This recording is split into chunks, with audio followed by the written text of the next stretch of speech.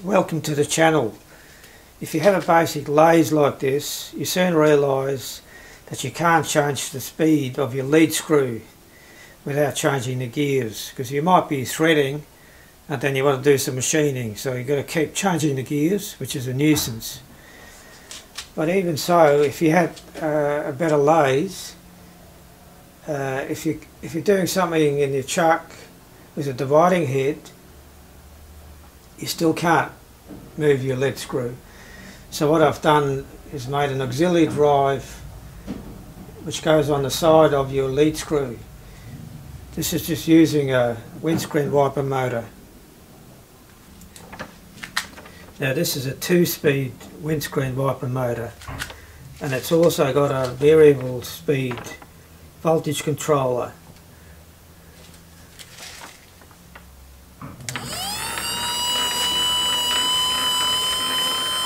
This way you've got a fair range of speed. Now I use this to cut the gears.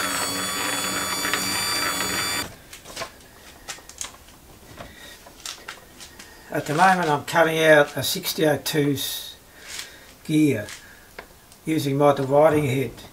Now how do you know which hole pattern to use on the dividing head? Well, here's the calculation.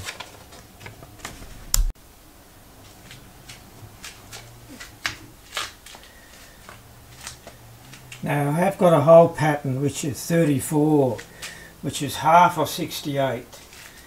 Now to work it out, you divide 60 by 68, which is what my gearing is on my dividing head, and then you multiply it by 34, which means you need 30 holes on the plate to be able to cut that. Now when you're using a dividing head, you have to make sure your lathe is switched off at the power point, and also you have to have a lock on this to make sure this is not engaged. You've got to have one or the other going. You can't have both going, otherwise you'll break the gears.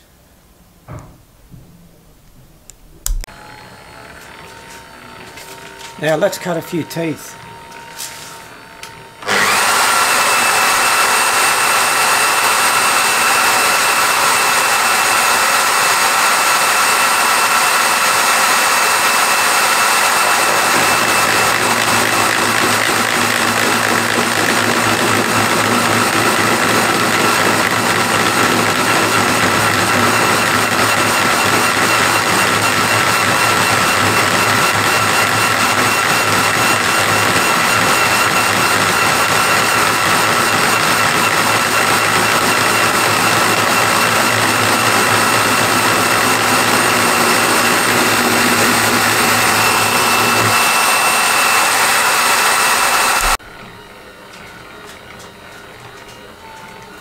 Now to change to the next tooth, it can be a bit confusing because the handle is going forwards and the spider is going backwards.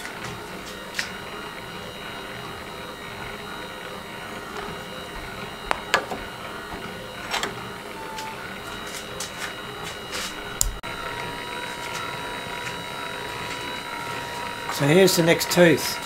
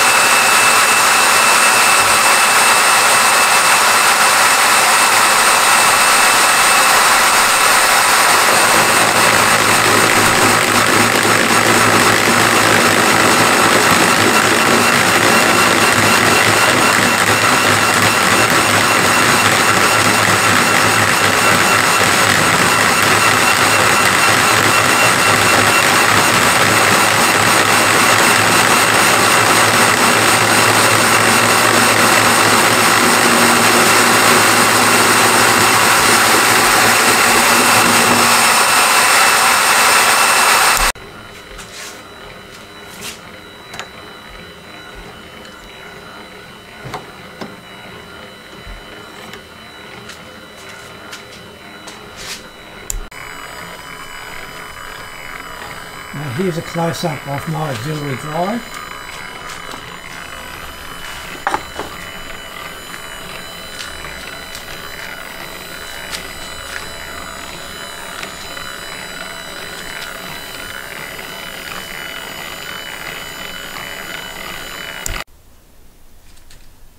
So here's my finished gear.